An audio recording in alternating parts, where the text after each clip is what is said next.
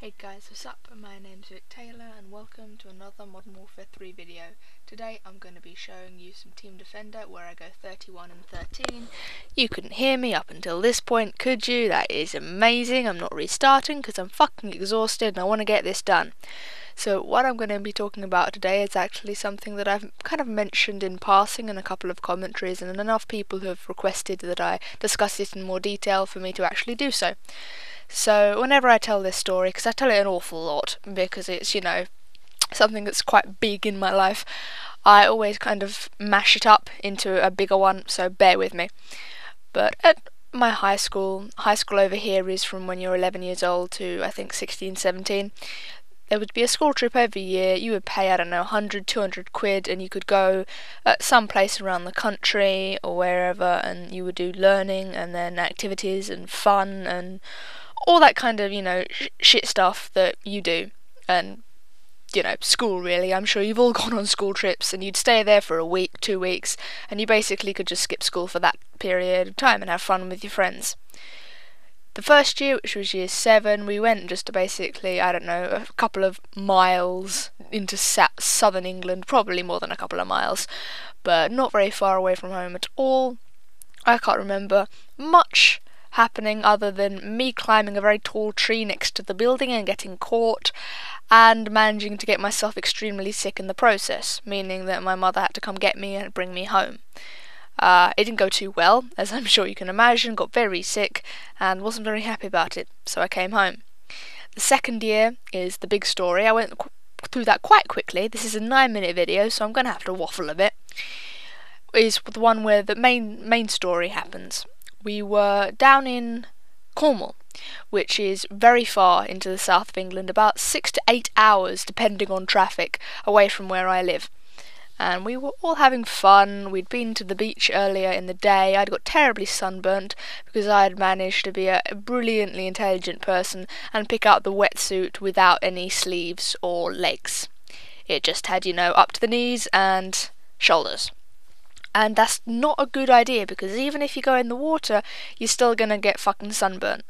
And we did all these kinds of things. We dived off high cliffs into the water. We did rafting and all this kind of shit that you do in the sea, but I got very sunburnt and was very unhappy. But that evening we had an activity where we went bowling. I'm sure you all know what bowling is. And I have an extremely bad nut allergy. It's not the kind of allergy where I just get slightly out of breath if I get nuts on my hands or near me. It is the kind of nut allergy that caused me, when I got some on my hands at the bowling alley, from obviously picking up a bowling ball after someone with nuts on their hands had picked it up, and then I had, scratched for my face or rubbed my face or whatever. It had got in my mouth and that whole system had happened. I ended up having to go to hospital with extremely bad allergy reaction, and it was so bad that I actually stopped breathing.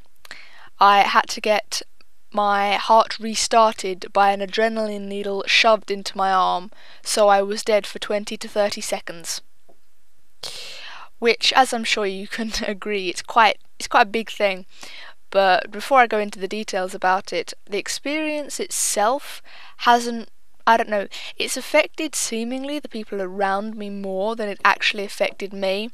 I'm not sure, entirely what's going on there, but probably if something terrible and kind of life-changing happens to you, you don't really, well, at least I don't really kind of accept it's the wrong word, but I haven't really thought about terms to put this across to you simply, but it didn't really make that big of a deal with me.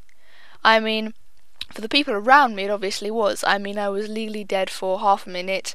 It obviously isn't good in any kind of the imagination, and it was quite tough for the people around me, I feel.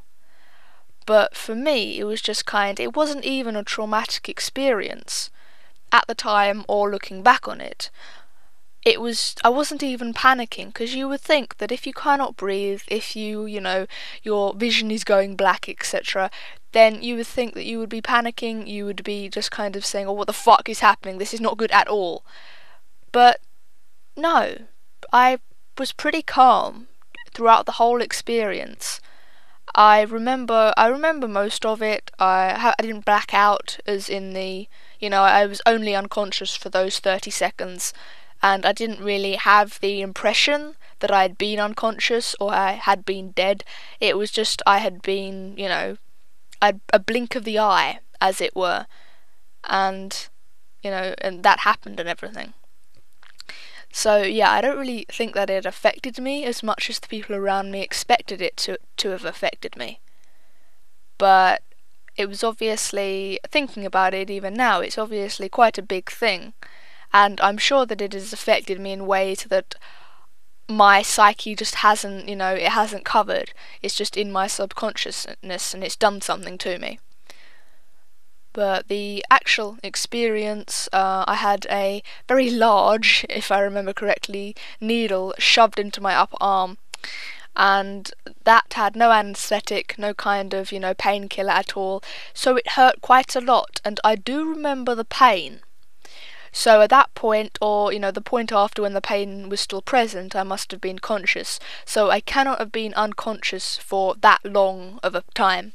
But because of that no anaesthetic, I now have this big scar on my right shoulder, and that, I believe the doctors said that it had permanently killed some nerve endings there. And I'm not sure quite how that works, because nerve endings are meant to transmit pain, and whenever I hit my upper arm, it really hurts. So if they're dead, I don't get quite how that's possible. But whenever I just, even tap my upper arm, there is pain there. So I've had to be quite careful, because I do a lot of weightlifting, a lot of kind of bodybuilding shit, because I do a lot of sports, so I need to stay fit, and I need to be really careful about lifting weights and doing everything, because I don't think the muscle is weak, because they've done a lot of extra work on it to get it back to the state that it was before this all happened, but it is kind of delicate.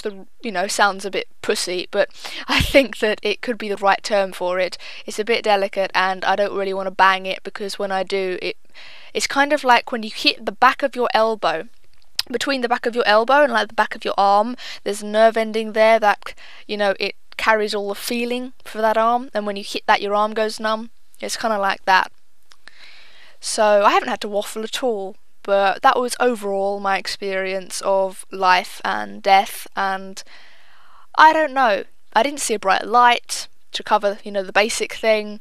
I didn't, see God or anything like that, but legally dead for 20 to 30 seconds. I didn't panic, was very calm throughout it, and even though it must have affected me in some way, it's not immediately apparent to me without considering it in greater detail, greater depth.